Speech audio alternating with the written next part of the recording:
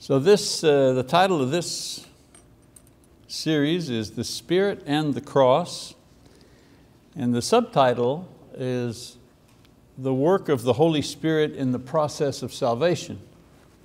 And that subtitle will come in handy to explain lessons that we're going to do in the future. So lesson one is our concept of God. We're going to do this, a couple of lessons on our concept of God. So by its very nature, this course is not meant to be easy, with me kind of repeating things that you already know and already agree with. A lot of times classes are like that. You go to a Bible class and the teacher is just saying things that you know, and it's good, it's edifying, it's encouraging, but this is not one of those, okay? These lessons will be complex at times. Not all premises will be straightforward, and it'll require an effort to stay focused. However, those who take the course will be rewarded if you stay with it. For example, you'll have a greater and more accurate understanding of who the Holy Spirit is, what He does, and the nature of His relationship with the Father and the Son. No discussion of God can be complete if you don't talk about the Father, the Son, and the Holy Spirit and the relationship that they have with one another and the relationship they have with us. So we'll be pursuing that thread of thought. Also, we'll have an overview of the Bible from a fresh perspective, a different perspective in looking at the scriptures. These lessons will provide a greater understanding of Pentecostal and charismatic believers and why they think the way they do about the Holy Spirit, and why they think and what they do about the miraculous gifts of the Holy Spirit. Why do they think that? Why do they believe that? Why do they do what they do? How did they get there? I'm always interested in that. How do people get to where they are? What thought process, what scripture brought them to that conclusion? So we'll be talking about that. And then hopefully you'll appreciate the divine work of redemption more perfectly. It's about redemption, Our life is about redemption. And so knowing more about that blesses our life, makes it more rewarding. You can watch a lot of movies and you can read a lot of books about stuff that's interesting, but when you're reading or learning about redemption, you're reading and learning about something that has taken place in your own life, our own lives. So some of the ground rules, one of the main reasons we have problems talking about and communicating effectively about our faith, New Testament Christianity, with another believer in Christ, say someone who's a Catholic, is that we use the same words. Okay, you're talking to your uncle and he's Catholic, or you're talking to your buddy at work and he's Catholic or Orthodox, or somebody's a Baptist or whatever. The problem is a lot of times that we're using the same words in the discussion. We're using the words priest and church and baptism, but the problem is that these words mean different things to the member of the Church of Christ, for example, who's a New Testament Christian, than they do to, for example, a member of the Roman Catholic Church. I mention that example because it's the one that is most familiar to me, because I grew up Catholic, and all of our relatives on both sides, on Lisa's side, my side, everybody is Catholic. And recently there have been some, her sister passed away a couple of months ago, and then her other sister now has been found to have cancer. And she has tried to open up the discussion about religion. this important topic, and it's been futile. And one of the reasons for that is that the vocabulary, just getting over the vocabulary is like a high mountain. I'll give you an example. So if you're a New Testament Christian, that's us, New Testament Christian, the word priest, well, first of all, it's a Jewish priest who offered sacrifices in the Jewish temple in Jerusalem. That's a priest. Or it's the spiritual role of each Christian man or woman who offer their service and themselves to God in purity and in service, right? Romans 12:1, 1 Peter 2:9. It's the spiritual goal of each Christian. I want to become a priest in the household of God. When I'm talking to my sister-in-law, for example, or brother-in-law, and I say the word priest, well, they may have the same concept of the biblical priesthood in the Old Testament. They don't study that very much. But for them, the priest is the local minister in the neighborhood parish who conducts Mass and administers the sacraments to the Catholic faithful. They would never associate themselves with the word priest. And it's also the title of the lowest level of Catholic clergymen. Well, you've got the nuns and the brothers further down, I guess. But the local parish priest, he's the lowest person. But I can say he's the lowest guy and be politically correct because there are no women priests. So, because then you have the bishop, then you have the archbishop, then you have a cardinal, you have and then all kinds of things, the Pope, but all kinds of things. So we don't speak the same language. If you're a New Testament Christian, I only picked two. If you're a New Testament Christian, baptism, okay. Imagine baptism, imagine your baptism. What was it? An immersion in water of a repentant believer as an expression of faith, at which time this person receives forgiveness of sin and the indwelling presence of the Holy Spirit and is added to the church by God. That's kind of our concept of baptism. We read in Acts 2:38, it says, and Peter said to them, repent and each of you be baptized in the name of Jesus Christ for the forgiveness of your sins. There's the reason. And you'll receive the gift of the Holy Spirit. There's the result, another result. For the promise is for you and your children and for all who are far off, as many as the Lord our God will call to Himself. And with many other words he solemnly testified and kept exhorting them, saying, be saved from this perverse generation. So then those who had received His word were baptized, and that day there were added about 3,000 souls. Of all passages, I think as Christians, this passage is pretty familiar to us. So when you mention baptism, oh yeah, I remember, November 1977, I was there with Jim Metter and another guy named Bob. Anyways, just the three of us.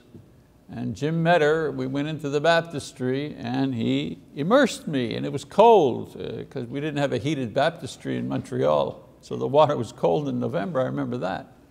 But that's what I'm thinking when I'm thinking baptism. That's what we're all thinking, isn't it?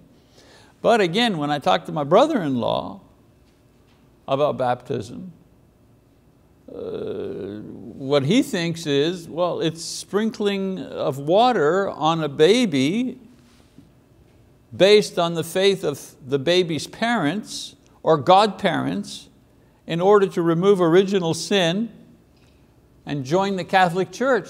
That's what he thinks when we use the word baptism. This same person, according to my brother-in-law, according to Catholic doctrine, this very same baby receives the Holy Spirit several years later. In other words, you're baptized when you're a baby, and then when you're maybe 12 years old, the age of reason, Then there's a ceremony called confirmation, right? I see some of you moving your lips, you ex-Catholics. And confirmation is the bishop comes, and there's a special mass, and you get all dressed up, and I remember mine, and we all line up and we go forward, and the bishop is standing or sitting at the front. And when you come to the bishop, he puts his hand on your forehead, laying on of hands, and he says, receive you the Holy Spirit. And so the Holy Spirit part is given by the bishop, by the laying on of hands. Do you see the mixture of things? You see how it's like they've taken the deck of cards here. It's like the New Testament's the deck of cards, and they've reshuffled it. Now all of a sudden, the baby is baptized, 12 years later, receives the Holy Spirit by the laying on of hands of the bishop. And my argument, well, where do you find that in the Bible? Oh, no.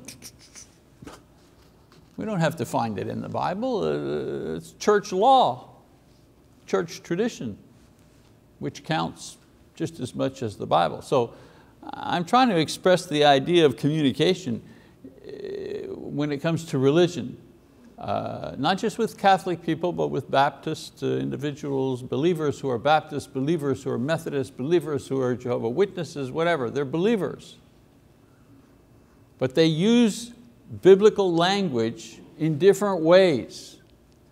And if you want to have a conversation where you actually are making progress and exchanging ideas, you have to kind of peel the onion. You have to kind of get to a point where you agree what words mean. So at least then you can have a discussion. Otherwise, you're talking like this. You're talking like this. So we could continue demonstrating the differences in the meanings of religious words that sound and look the same, but are given different meanings and applications by different groups, and all of them claim to be Christian. And all of them claim to believe the Bible. I mean, every individual, every believer of any church group that I've ever met has always claimed, oh, we believe the Bible. Absolutely, we believe in the Bible. So this phenomenon, same words, different meanings, is to a certain extent the reason for so much division within Christianity, and why it is so difficult to have the kind of dialogue necessary to create unity in the church. Therefore, when I mention ground rules, I'm referring to a basic rule that will guide our study so that we can all agree on the conclusions we arrive at in the study of the Holy Spirit. And there's really only one, and here it is. The one ground rule is the Bible is the only reliable source of information concerning the Holy Spirit. That's the basic ground rule. You'd think that would be, everybody would go, yeah, but you'd be surprised at how many people would debate this idea. The only reliable source of information about the Holy Spirit is the Bible, period. Now some may ask why this is so. Two reasons. One, the Bible was authored by the Holy Spirit, who enabled different writers to write and preserve it. 2 Peter says, 1:21, for no prophecy, no utterance, no spoken word about God by prophets or teachers or anything like that, no prophecy was ever made by an act of human will. It's not prophecy if someone says, I think I'm going to talk about this tonight at church. That's not prophecy. That's you talking. You might be talking accurately about what the Bible says, but it's not prophecy.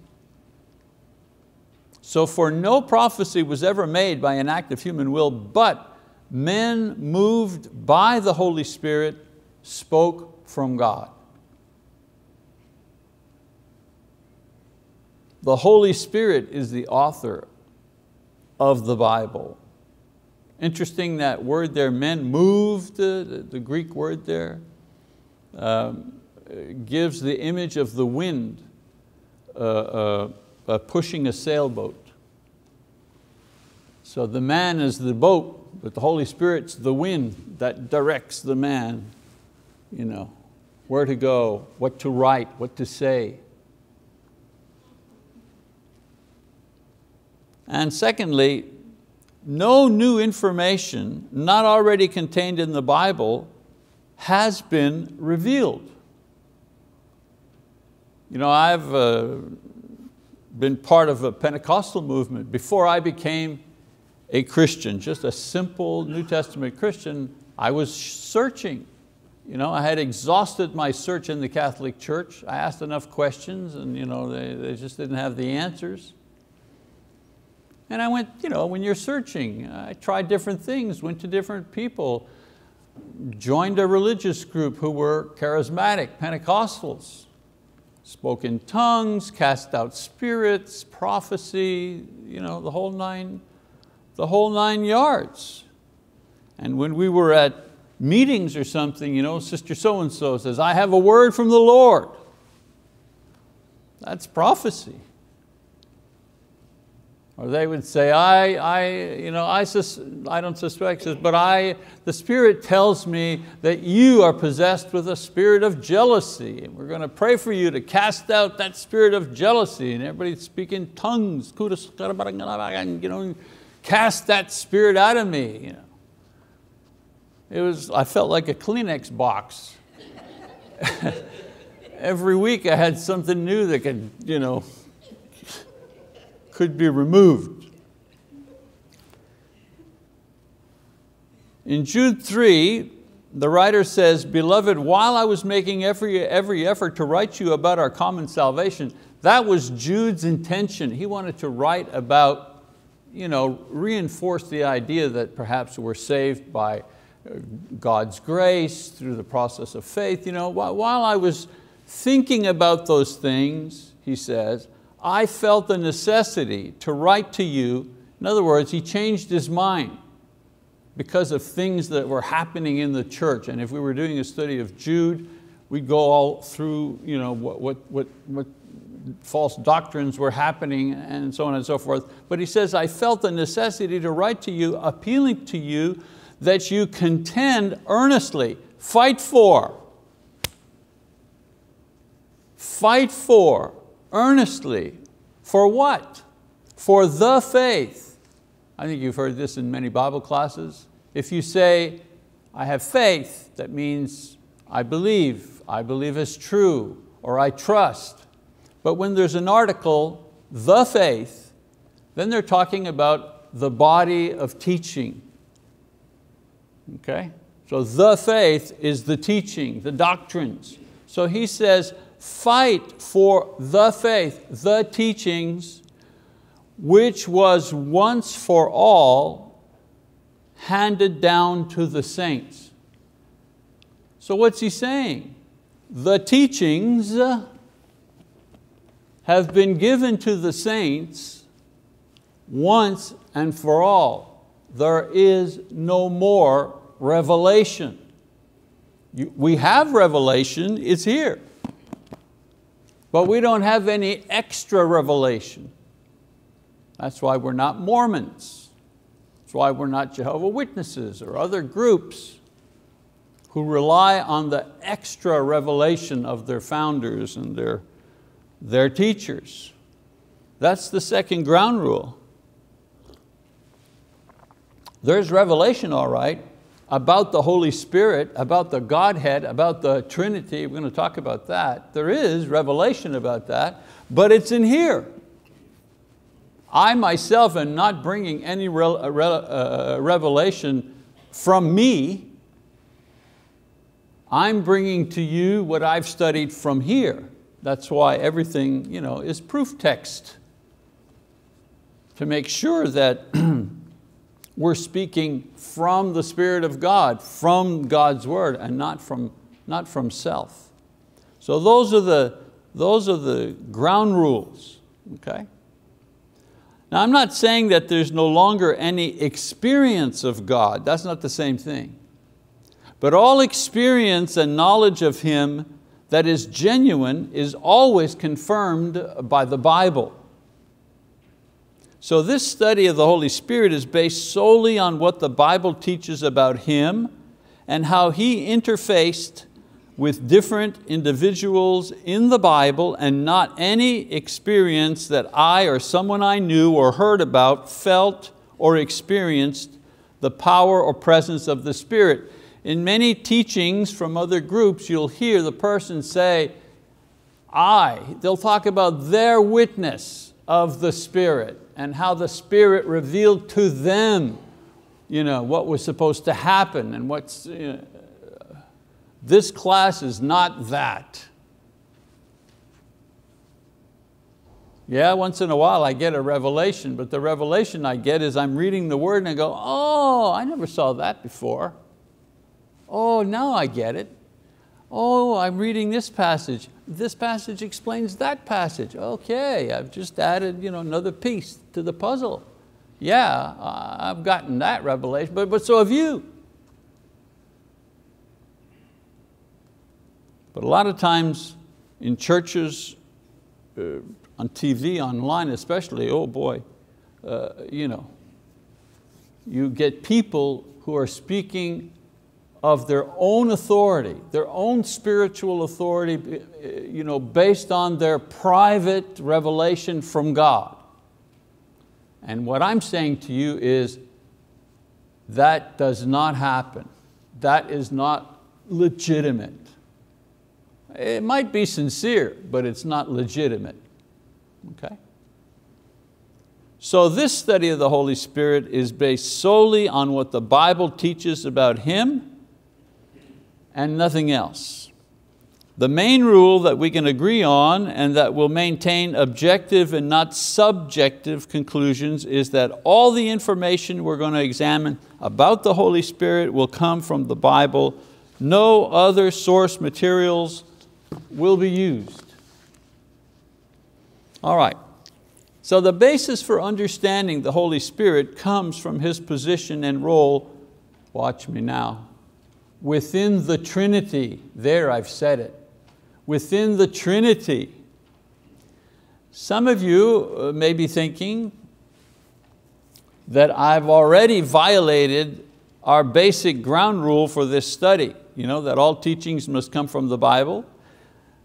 And you're thinking, because the word Trinity doesn't even appear in the Old Testament. And you're correct. The term Trinity does not appear, but the dynamic nature of God requires a word to capture His essence. And words like the Godhead or Trinity have been coined in order to express His likeness in a single word. So we can, if you're curious, when did this start? We can trace back the use of this term Trinity to the 3rd century AD and the early church father or leader by the name of Tertullian. There had already been many theories and doctrinal pronouncements trying to explain more precisely the nature of God's being. However, Tertullian offered the first defense of the doctrine of the Trinity and explicitly defined it as the Father, Son, and Holy Spirit. This, as was the case for the compilation of the official text of the New Testament canon, was done in order to respond and to refute a major heresy which was being circulated and gaining popularity in the church at the time. In other words, at the beginning, people thought Jesus was returning in their own lifetime. The early saints, the 1st century saints, they thought, well, Jesus is coming back. He's coming back in our lifetime. this is, then all of a sudden some of them started to die off or be killed as martyrs. And they began to realize, well, maybe he's not coming back in our lifetime. And at the same time, there were individuals circulating what they were proposing as inspired literature. And so the leaders of the church got together and said, we've got all these letters from Paul and Peter, and we need to make up our mind which letters are authentic and which ones are not. Long story short, they tried to form a canon. A canon meaning a measure, a canon, the official books, the official inspired books. And there were all kinds of rules. It had to have been circulating for many, many years. A book had to be accepted by the church as inspired already to qualify for consideration. And after a couple of centuries of discussion and so on and so forth, we came up with the canon, 27 books of the New Testament, and they've stayed the same. Well, it's the same thing for the idea of the Trinity. A lot of ideas about God and God's nature were circulating. And one particular idea by a man called Praxeas, hang on a second there, right, really took hold, which was false. And so Tertullian came up with a response to defend against the false idea. So the false idea by this man called Praxeas, he taught that God was one, and that all references to deity like the Son of God or the Holy Spirit were simply different ways of referring to the one God. He was attempting to merge Old Testament teaching about God with the revelations contained in the New Testament about God's dynamic nature. And he came up with this theory. So this heresy was met with a tract written by Tertullian. And as I said, he was a Christian apologist writer who lived in Carthage. The tract clarifying the triune nature of God in the Bible was called, of all things, Against Praxeas. So you kind of knew his position. You knew Tertullian's position because his tract was called Against Praxeas. And it was successful in eliminating Praxeas' idea about God's singular nature and promoting the triune concept as well as the term Trinity, by which it was explained in short form. So Tertullian then was the first one to use the term Trinity in the 3rd century. And we have people today who consider, who continually reject this idea of the triune nature of God. He wrote, Tertullian, "The Father, Son, and Holy Spirit are one in essence, not one in person." In other words, it's not just God who's got a bunch of different names. Sometimes we call him this, sometimes we call him that. No, he's not one person. His ideas were not immediately accepted by all Christians, but with time, his idea that the Bible actually taught that God's nature was triune and an accurate way to refer to it was the term Trinity became acceptable to most believers. Of course, even today there are still many who reject this term and idea of God's triune nature. So we're going to review both Old Testament and New Testament texts that teach us about the composition and nature of God's being. So let's start with the Old Testament, shall we? The Old Testament teaches implicitly the idea of the triune God. It's there, but it's not explicitly stated. However, the oneness of God is stressed. So we read in Deuteronomy chapter 6, verse 4 of the Shema, "Hear, O Israel, the Lord is our God, the Lord is one." The Shema. Now, this early focus on there being only one God and no other was a natural emphasis for the religion of a people who had traditionally followed after and included many different gods in their personal and corporate worship. You know, if you're trying to teach people about the true God, and the people you're trying to teach about the true God have a history of having lots of gods.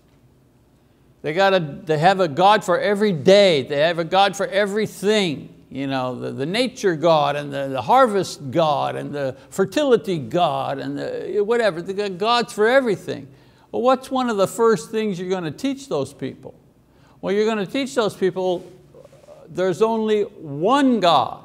Get rid of all those other gods because there's only one God. That's why you have this here. Hear, O Israel, the Lord is our God. The Lord is one. There's just one God. That was the emphasis of the Old Testament. And so the first step in worship of the true and living God was to acknowledge that there was only one of Him, no others like Him, and He tolerated no other gods in His place. I am the Lord thy God, right? First commandment. This is not to say, however, that there was no mention of His dynamic nature in the Old Testament. It was just that mention of His dynamic nature was implicit, not explicit. So the idea of a triune God, Trinity, is implicitly suggested in the opening account of Genesis, for example. In Genesis 1:1 it says, in the beginning God created the heavens and the earth. Note that God is initially presented as a distinct person apart from His creation. This is not pantheism where there are many gods or God is an impersonal force or multiple forces in the universe.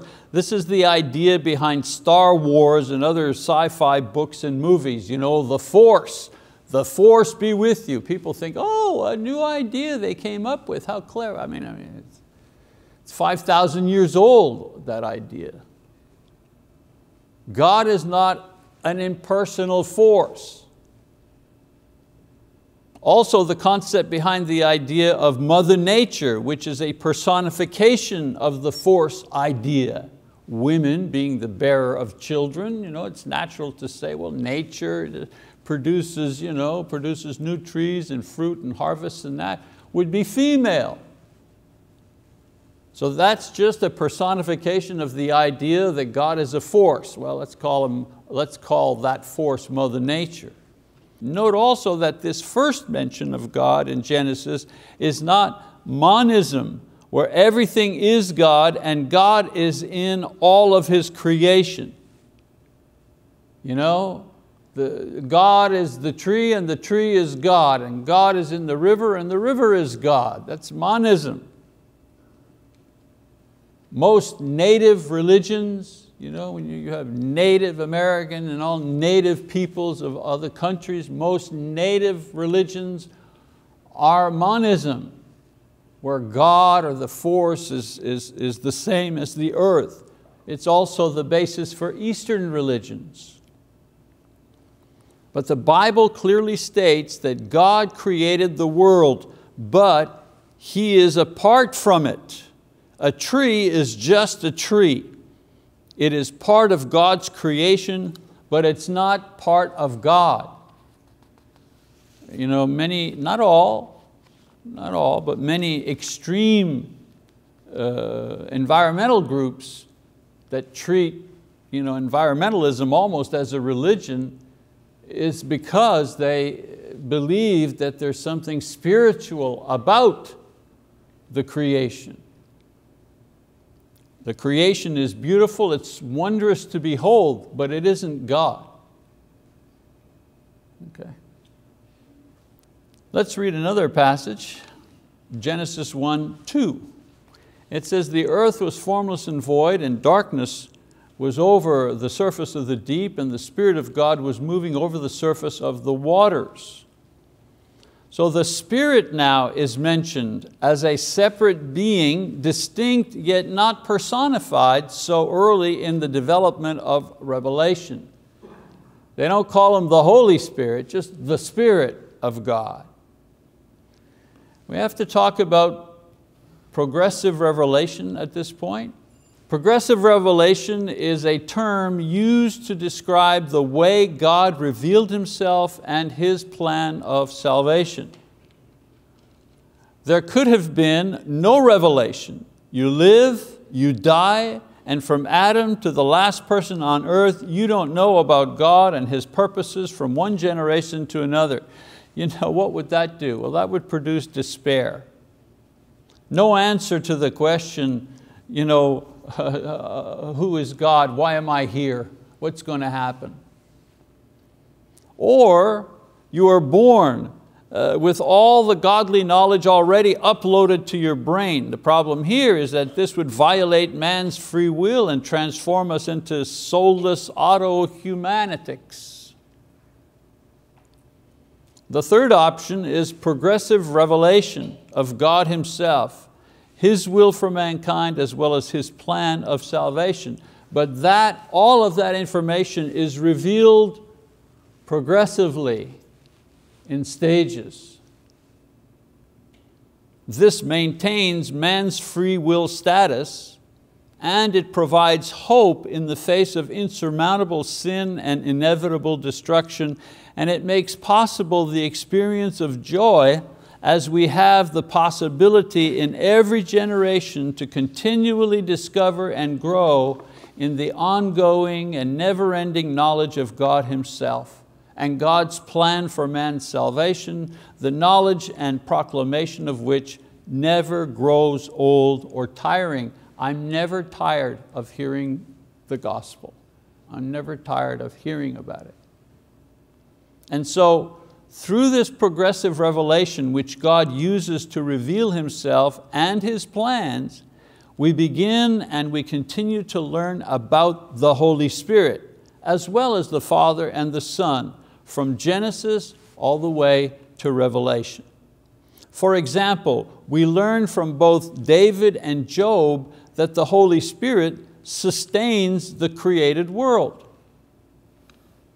In Job 34 it says, if He should determine to do so, if He should gather to Himself His Spirit and His breath, all flesh would perish together and man would return to dust.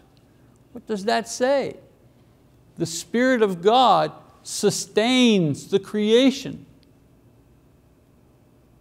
Without the Spirit of God willfully, consciously sustaining the creation, it would perish and turn to dust. Another writer talks about this far in the past.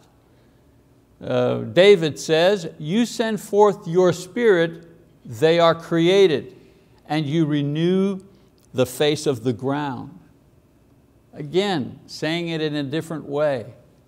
The Holy Spirit continually renews the creation so that man can survive and exist in it, so that God's plan can be worked out over the centuries. These writers are writing some 6 centuries after Moses' preliminary inspired remarks about the Holy Spirit in Genesis, each of them adding new and more precise information about the role of the Holy Spirit in creation. So in these passages written by different inspired believers, we see the progress of the information given by God about the Holy Spirit. We learn about His power and His work. So this is an example of progressive revelation. Okay, one more, Genesis 1 verse 3, let's read that. It says, then God said, let there be light, and there was light. In this passage we see that the word of God is given as a distinct power. God speaks the world into existence. This idea is confirmed in the New Testament in Hebrews 11 verse 3. It says, by faith we understand that the worlds were prepared by the word of God, so that what is seen was not made out of things which are visible. Why do I believe God created the universe and everything works the way it works? Because I can understand it? No. Because I have scientific proof that I can figure it all out mathematically? No. I'm told by God to accept that He created the world. That's the only way that I can understand the existence of the world. I don't have to knock myself out to, quote, understand it. He says, here's what you have to understand. The worlds were prepared by the word of God, so that what is seen was not made out of things which are visible. Bingo. I don't have to understand any further than that. John expands this idea by explaining the dynamic present in the Godhead, where God refashions the very essence of His being according to His will and His purpose. John chapter 1, verse 1, it says, in the beginning was the Word, and the Word was with God, and the Word was God. Now watch the change. And then the Word became flesh and dwelt among us, and we saw His glory, glory as the only begotten from the Father, full of grace and truth. In these two verses, John refers to three distinct entities of God: God, the Word, and the Son, and then the Word made flesh. And so at this point, someone could reasonably argue that all three, God, Word, and Son, are the same person, which is God. And John is only describing transitions taking place in God's nature, from God to Word to the Son. However, through progressive revelation, just in John's gospel, we soon realize that there are three distinct beings united within a single Godhead, existing, functioning, and expressing their deity without repeating or compromising the unity within the Jewish Shema that declared, the Lord is our God, the Lord is one. Now I said that the Trinity is suggested by the opening verses of Genesis. Here's one last example. It says, then God said, let us make man in our image according to our likeness, and let them rule over the fish of the sea, and over the birds of the sky, and over the cattle, and over the earth, and over every creeping thing that creeps in the earth. Note that the Bible says, let us make man. The Hebrew pluralizes for emphasis' sake. It not only states that God is the one who makes man, and that man is created and not an evolved being. The passage also reveals something about the Creator as well. The term Elohim is the plural form for God. Why it says, let us make man. And so in our study of the Trinity and the Holy Spirit in particular, we see that from the very beginning, Scripture suggests the dynamic and diverse nature of God. It doesn't provide all of the information to give us a complete picture and understanding right at the outset, but through a process of progressive revelation, God will steadily reveal greater clarity and knowledge about many key truths, including man's condition and God's plan to save him, as well as a clearer picture of His true nature and His true being. This is God's promise. And so, two last scriptures very quickly. For now we see in a mirror dimly, but then face to face. Now I know in part, but then I will know fully, just as I also have been fully known. That's progressive revelation. I know some of it now, I kind of see it now, but then I'll see it clearly. And then one last passage, 1 John 3:2, he says, beloved, now we are children of God, and it has not appeared as yet what we will be.